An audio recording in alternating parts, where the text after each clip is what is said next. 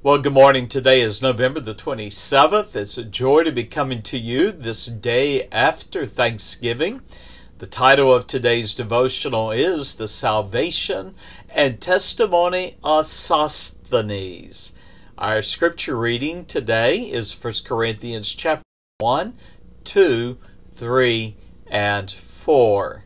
Now we're continuing our chronological reading of God's Word, and we are today beginning our study of Paul's letter to the church and the saints in Corinth, 1 Corinthians. Now, in the preceding devotional, in Acts chapter 18, I introduced you to the city of Corinth. It was the capital of Achaia, which was a Roman province. Corinth was a seaport city on the Mediterranean Sea, and by Paul's day, Corinth had actually eclipsed ancient Athens in its commerce, in its culture, and sadly, in its wickedness. Now, Paul's 18-month-long ministry in Corinth was fruitful. Acts chapter 18 and verse 11 gives us that. And there were many Jews and many Gentiles that came to believe and accept Jesus Christ as Savior. And nevertheless, there was a great opposition to the gospel, so that Paul had rebuked the Jews in Acts chapter 18 and verse 6, saying, "Your blood be upon your heads, I am clean.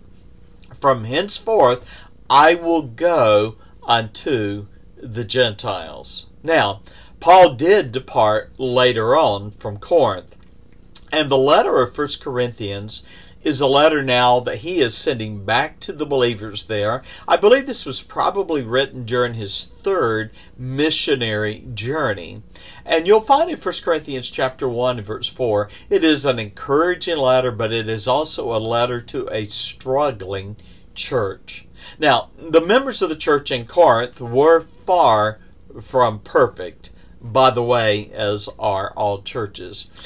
But remembering the moral wickedness of that culture, the presence of idolatry, the universal depravity of man, we understand the spiritual stress that the members of that church were under from within and from without.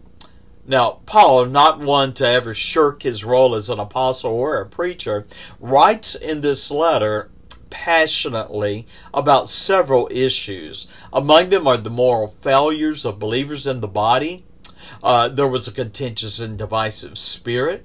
He addresses the believer's liberty, for instance, whether or not believers should be eating meat that has been offered to idols. He deals with the issue of marriage and divorce, spiritual gifts, and even the resurrection of Jesus Christ and what that meant to the church of 1 Corinthians chapter 15. Now, I encourage you today, read the scripture. Don't allow this little devotional to be the sum total of your study of the Bible. In fact, I'm only going to focus on one verse today, and that is 1 Corinthians chapter 1 and verse 1, where we read, "Paul, called to be an apostle of Jesus Christ through the will of God, and," now listen to this, "Sosthenes, our brother." Now, who was this Sosthenes? And why is he mentioned by name in this letter to Corinth? Well, to answer that question, I invite you to go back and look at Acts chapter 18 and verses 9 through 17. And that's where you're going to see Sosthenes first mentioned, not as a friend, but as an adversary of Paul and the gospel.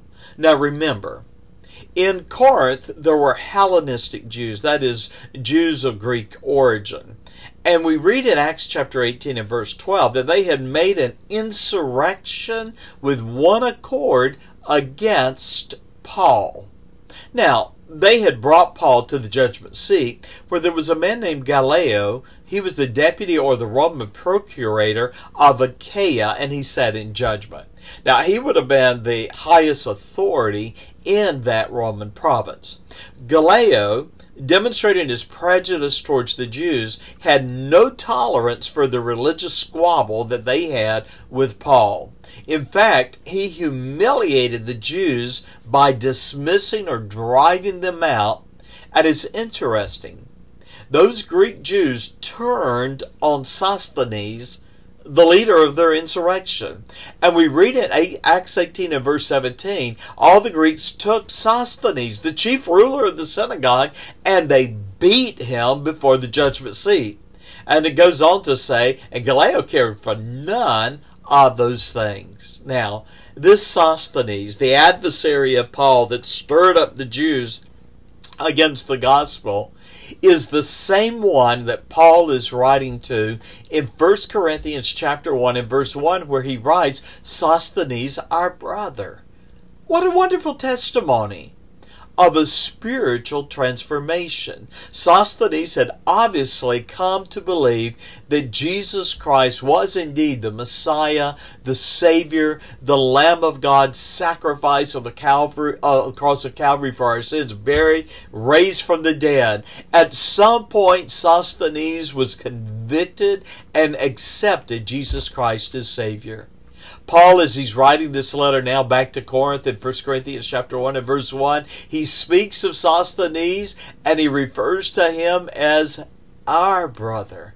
No longer the troublemaker, no longer the chief leader of the synagogue in Corinth. He is Paul's spiritual brother and his fellow laborer. Now here's a question for you today. Have you known the transformation of a new spiritual nature that begins with sincere salvation? Paul would write to this same church in 2 Corinthians 5, verse 17, these words, If any man be in Christ, he is a new creature.